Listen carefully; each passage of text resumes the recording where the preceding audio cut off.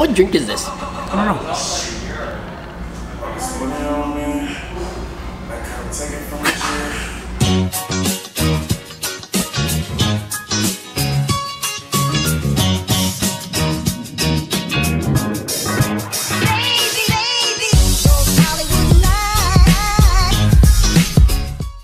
It's currently 100 degrees here in LA, and in Monterey Park it's 105. So it's just really, really hot. I don't really like running the AC when I'm by myself because it's kind of like a waste. I have that Filipino mentality. Just run the fan if you're by yourself. I've always wanted to make that DIY air conditioner that I see on YouTube all the time, and today seems like the perfect opportunity. Wait, we're gonna make an air conditioner? Kind of. It just kind of like blows cold air in the room. It's like a cold air blower as opposed to like an air conditioner. So we're gonna head to Home Depot. I'm gonna see if I could get all the materials and try to build it. Alright, so we're here at Home Depot. We're trying to get our stuff to build this portable AC because it's so freaking hot. Hopefully it works. You think it'll work? I don't know. It should work. I think we need one of these, right? The black is... I think it fits. Which ones do we need? I don't know. Those will work, G? I think so. What do you need to get the hole in here? Something like this.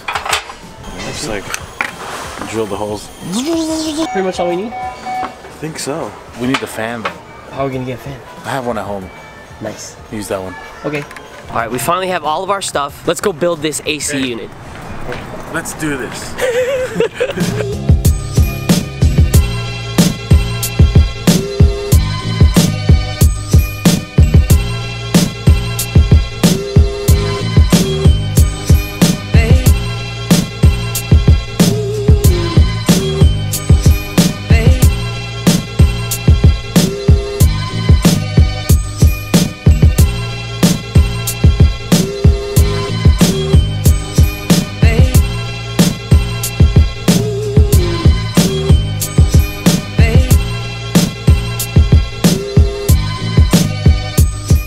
Now we gotta stick these things into the little holes here. Oh, got it. Got it, perfect. Just put on the lid, put on the fan, and it's ready to plug in. That's it? We gotta put some ice in here. And then it blows out cold air? Should, according to all these YouTube videos. Wait, so wait, all you have to do is put ice? Yeah. Boom. Boom. There you go. Put it on here. Moment of truth. Nice snug fit. Let's turn it on. Alright, step back. Maybe it takes a while. I don't know about this one, Peach. It doesn't feel cold. Oh man, really? Try it, try it. Hold on, let me try it. What you think, bro? It feels like somebody has ice in their mouth and they're blowing it on my face. So it's cold. From like 8 feet away. Like to enjoy it, I have to be like here. Take out the fan and just point the fan to your face. That's more enjoyable already. That's what I said. Stupid YouTube. Let's just go eat then. Guess it's still hot though. Man, I'm so pissed that the air conditioner didn't work. Pretty frustrating. Like it had all the right science, just didn't happen though. Everybody on YouTube, like theirs works. It's fake probably. Or maybe I'm doing something wrong. Maybe just YouTube is fake.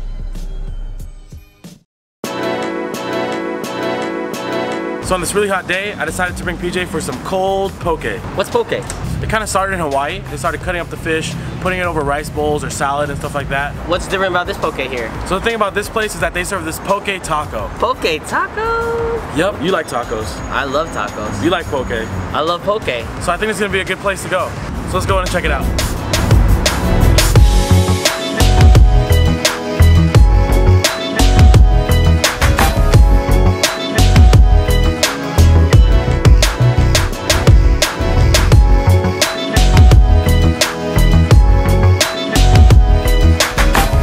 Bunch of tacos to try. PJ, which one are you most excited for? I usually like spicy things, so I'm really excited for the spicy tuna, but I can always come home to salmon. I would have never thought of using tempura on seaweed for tacos. So let's start off with tuna. This is just a tuna. This is the aku poke. So it comes with tuna, crispy onions, and avocado. And if you can see, that's the tempura shell right there. That's so genius. It has a little crisp. You see that? Ooh, fudge.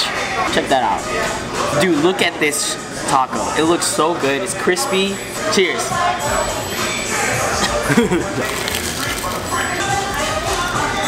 That is freaking good. That is so good.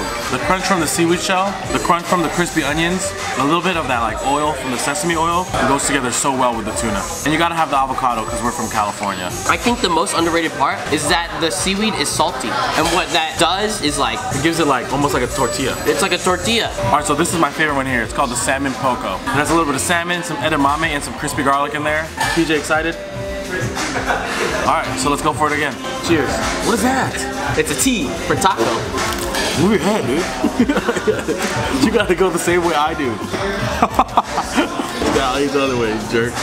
It doesn't do anything. Mirror. The salmon tastes great. And they put some of that Groot on there. What's Groot? The guy From Guardians of the Galaxy. I think this whole place is just like a study in texture. And it balances all the flavors and the textures so well. They have that yuzu sauce in there that you can really taste the citrusy in there. And the Groot. Now we're gonna go for the last one. This one's spicy, but it has the tuna, has furikake on there. There's a mango habanero dressing in here that I'm a little bit afraid of. PJ? Taking out the jalapenos? It's just a high volume of jalapenos in there. I'm scared. Wiggly. Oh. You taste the Nope. I thought it wasn't spicy, it is. But the mango flavoring is great. This is actually a good heat level for me. Not me. Honestly, it's growing on me because the mango sweetness is really good. All right, so we tried everything. We are gonna try to finish the rest of this. We're gonna let our camera guy, Jeff, eat. We will get back to you after.